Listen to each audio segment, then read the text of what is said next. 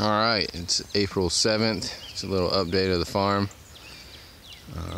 We moved this big tarp to this side and cut it in half. So we had two 100-foot tarps. Now we have two 50-foot tarps and one 100-foot tarp.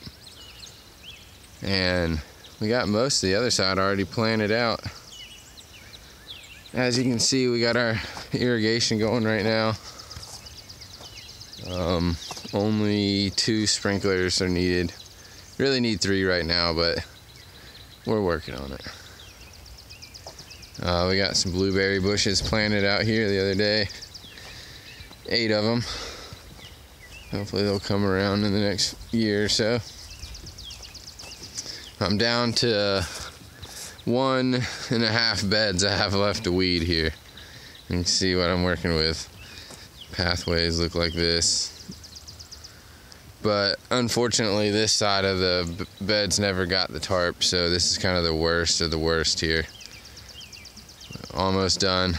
These beds on this side, I think I'm gonna not put mulch or as much mulch on top of because I'm gonna be using a direct seeder a lot over here, and the mulch seems to kind of clog up the wheel on the direct seeder.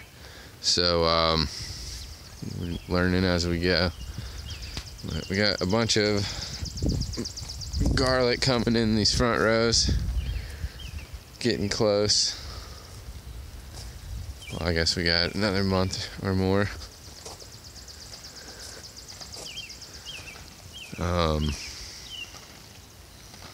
Really simple setup.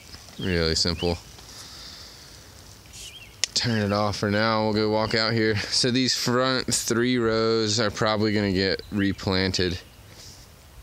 We tried to kind of push the season, but we had a frost for like 3 or 4 days in a row, and the soil just got too cold and nothing really came back. But these were beets. Kind of hard to see. The golden beets. But man, they just kind of stopped growing after it got cold for a few days. Same with this lettuce. It just kind of quit. Which is alright. We knew it was a bit of a gamble. This spinach might take maybe give it another week or so. And here's the direct seeded spinach on this row. We don't even have to thin this stuff, it can just grow, and we got really good germination, so that'll be nice. And here's a direct seeded row of radishes. Next few days we need to go through and thin the clumps out, but decent germination on that. And then the next one we did beets, which are coming. It's not as quick. This next row is pak choy. I think we're gonna grow this stuff full size. And then this next row will be a lettuce mix, which will be, or a salad mix, I guess. And it's gonna be the same pak choy, but smaller, and kale.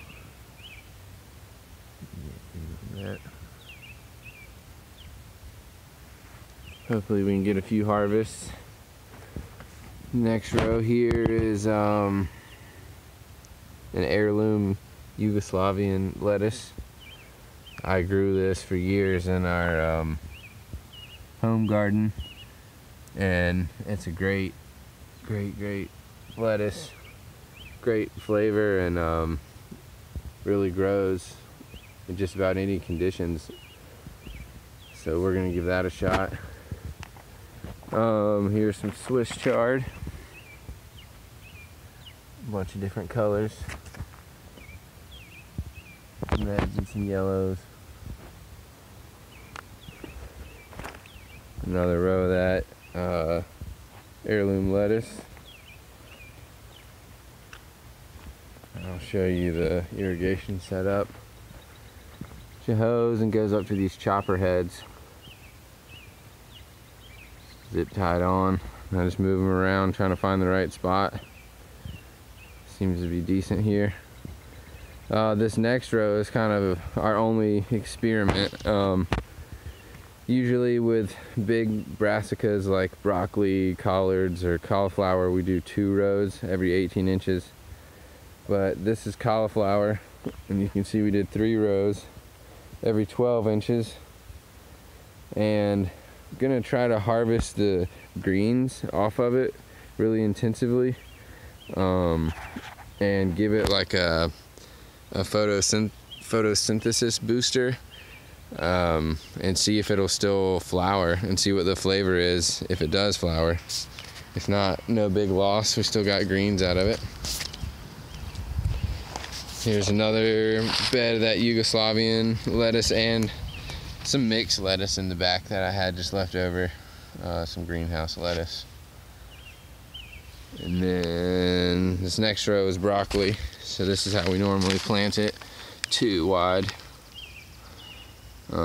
every 18 inches. So these are 30-inch beds, 30 inches wide by 50 feet long.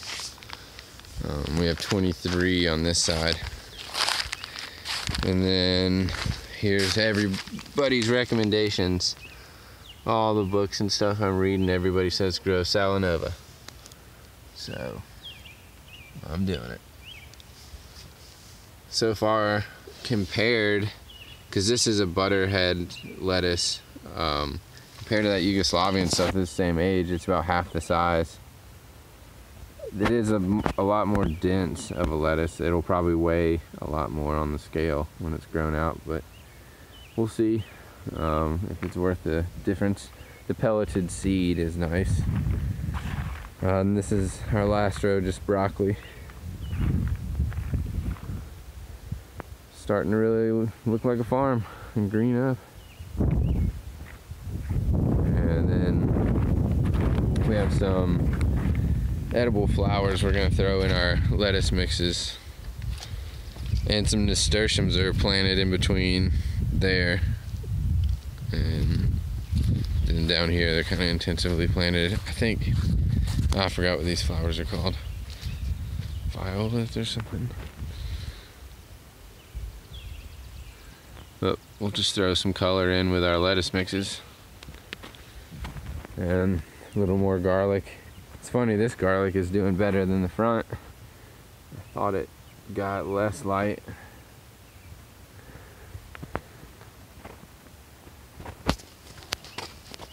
See how everything's doing in the greenhouse.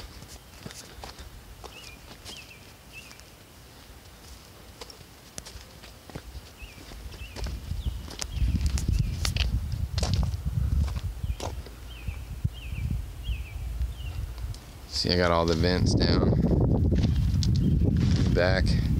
Once I get the aquaponics system up, I'm gonna have to put like screens everywhere to keep the bugs out. For now, doesn't really matter.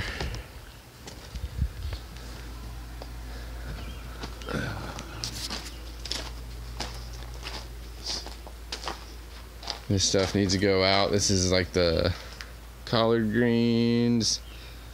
One more row of broccoli and cauliflower in here.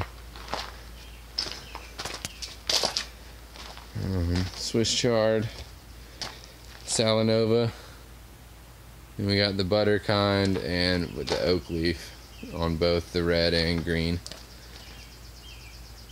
All this needs to go out this coming week. And this is the next round of Salanova coming up. Pea shoots that are going wild, and some micro cilantro that's ready to, all that's ready to harvest. Do that tomorrow morning. Here's some beets coming up, and this is some lettuce mix. Since we're a small operation, you know, hand transplanting is almost easier for us because you don't have to go back and thin.